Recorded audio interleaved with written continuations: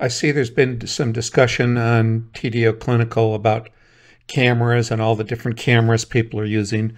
So this is what we're using. We've used it for a long time.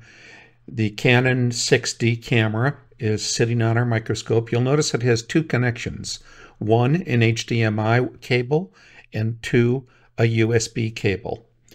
One is for video output to two monitors. The other goes to the computer on the back of my cart that allows Joy to control the camera through the USB port.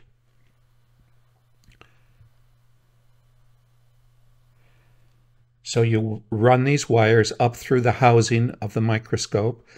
There you can see the white cable is connected to the computer on the back of our cart. The HDMI goes to a splitter where there is one monitor behind Joy that you can see there that I can see, and then there's another mirror behind my back that the surgical assistant is looking at during surgical procedures. So the HDMI goes to two monitors through a splitter coming out of the camera. And her left hand looks down, positions it correctly, and now she's ready to take pictures. She grabs the mouse, and you can see what she's doing with her eyes. Notice her arm. It's completely relaxed. Looking at her eyes, she's able to look through the microscope and at the monitor to acquire the picture. Notice where her right hand is on the mouse, ready to take a picture. So the ergonomic placement of the monitor is very important. If she has to turn her head, then this gets much, much more difficult. And she just took one picture, and now she's going to take a whole series of pictures here. And you want to make this as effortless as you possibly can. Again, notice her eyes. She looks up, she looks down.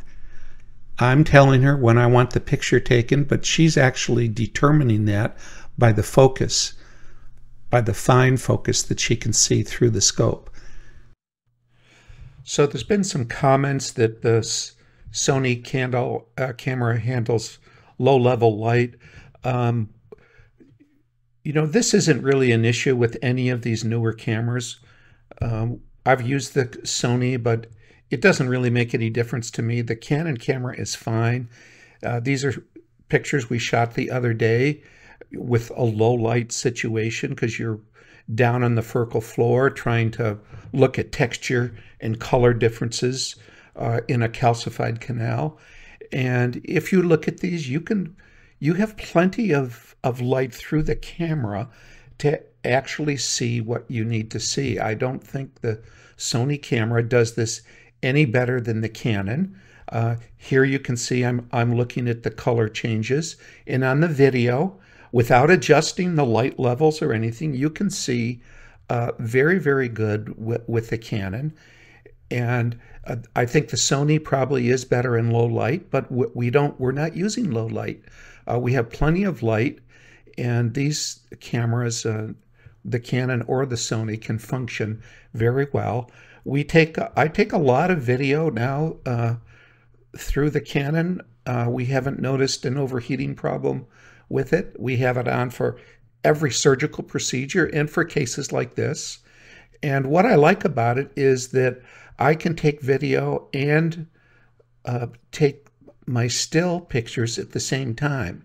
You can't have the video on and do still pictures at exactly the same time, but you don't want the video on all the time anyway, because then you end up having to spend a tremendous amount of time editing video.